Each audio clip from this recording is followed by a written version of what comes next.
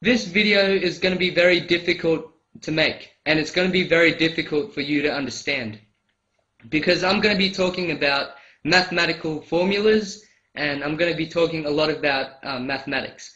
So if you don't understand mathematics, don't watch this video. Okay, next. But hey, how about the Earth's magnetic field? This is hilarious. The Earth's magnetic field has been measured since 1835, and it's growing weaker, which means it used to be stronger. You guys are on the ball, okay? Here's the problem the evolutionists have, though, folks. If we extrapolate backwards just to 20,000 years ago. How long? 20,000 years ago. 20 million? Not 20 million. 20 billion? Not 20 billion. 20,000 years ago, the heat produced by the magnetic field would have liquefied the Earth. Get the fuck out of here. That's just 20,000 years ago. And 1,000,000 years ago, folks, get this, the magnetic field would have been so strong, it would have vaporized our planet. Vaporize the planet? Now, I had to think long and hard about this, because even for a creationist theory, this is nuts. How would the Earth's magnetic field melt anything? The first thing I did was to figure out exactly how much heat it would take to melt the Earth's crust. Over 30 trillion kilojoules. I'm sure the heating engineers watching this will tell you my calculation is dodgy, and to be honest, I haven't really checked it. But still, we need a staggering amount of heat to liquefy the Earth. Even Crone's fellow creationists would tell him this sounds nuts. So here's what I think happened. Billy was sitting at the breakfast table one morning reading a book by Thomas Barnes, a creationist who argued that because the Earth's magnetic field is decaying, it must have been excessively high in the past. Working his way through a bowl of sugar-frosted sugar loops, Crone thought, very high magnetic field. Wow, like those energy fields in Star Wars and stuff. Maybe it would, like, heat up the planet or something. Hey, wait, vaporize the entire planet. Yeah, that's it. But the Earth's magnetic field doesn't even melt ice at the poles, where it interacts with the Earth's surface, so it's not going to melt any rocks. Firstly, Barnes made a crucial error. He assumed that the magnetic field was generated by an electrical circuit within the Earth, which is an old idea long discarded. As the energy runs down, thought Barnes, the electrical circuit weakens and the magnetic field dies. So extrapolate back, and the magnetic field would have been much stronger in the past. Now his reasoning would mean that the electrical current needed to produce such a huge magnetic field would have required a huge amount of energy. Yes, enough energy to melt every rock on the planet.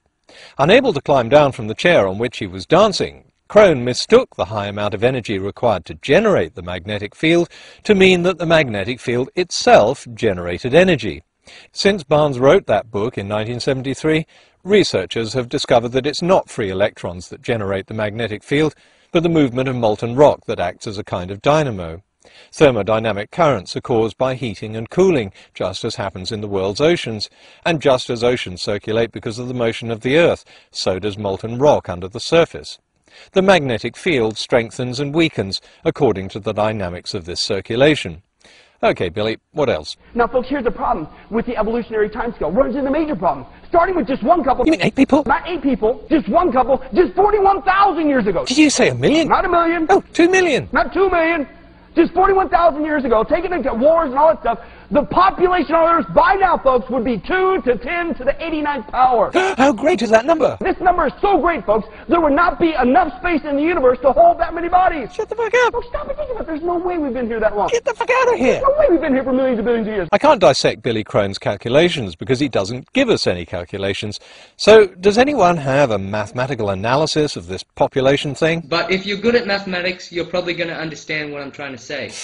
Well, I wanted to avoid some difficult math, but I guess there's no way around it. Human population history has been calculated by geneticists and anthropologists, but as you can see, the math is not easy. This is just one part of one paper analyzing the manifestation of inbreeding in genes and its effect on population. So let's see what creationist mathematicians have come up with to debunk it. And if you want to watch this video and you're not very good at maths, then try and understand what I'm saying and try and stay along. Okay, fair enough. I'll listen carefully to your argument, and if I manage to spot a flaw at some point, I'll stop the video. We have the original population, according to evolution. Okay, let me stop you there.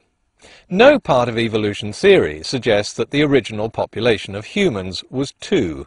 Humans evolved in groups through the interchange of genes. We can all trace our ancestry back to one man and one woman, of course, but they lived at different times and different places. There was never an original pair of breeding humans.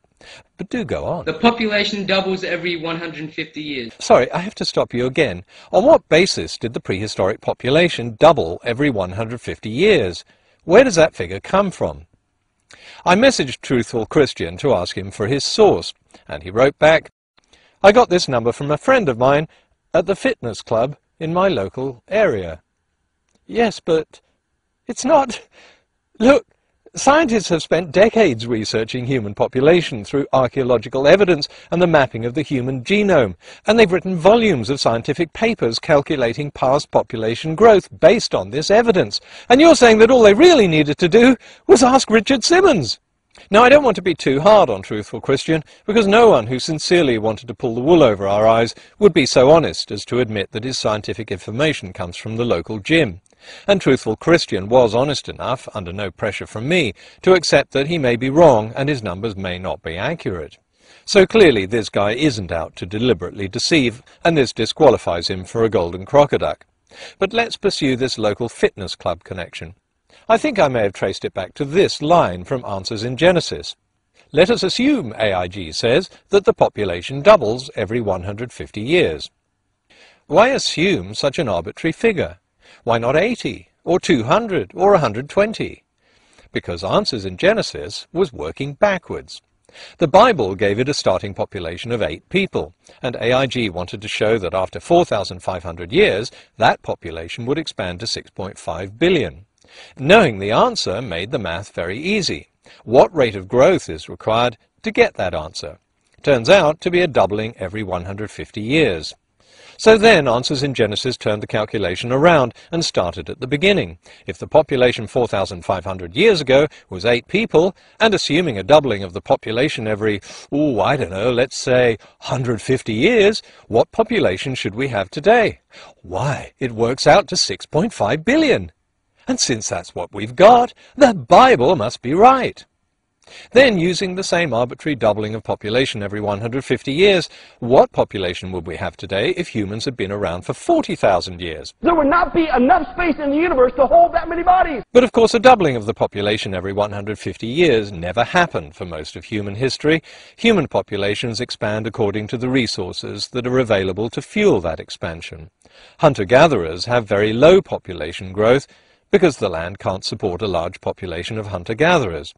When the Neolithic farming revolution came along, populations grew because the same amount of land could support more people.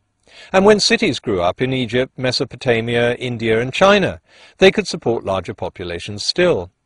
So prior to the Neolithic, human populations didn't grow very fast at all. They were constrained by the resources that fed them. Into this mix you have to add the occasional mass extermination. Around 70,000 years ago, a volcanic eruption in Sumatra caused global cooling, which reduced the human population to as little as 10,000 people in Africa and India. Coming up with ideas about human population at the breakfast table is easy if you apply arbitrary numbers and do a bit of simple math. Conducting careful research over decades, doing more sophisticated mathematical calculations, not making arbitrary assumptions and basing every conclusion on the evidence is much harder. But the result stands up to scrutiny.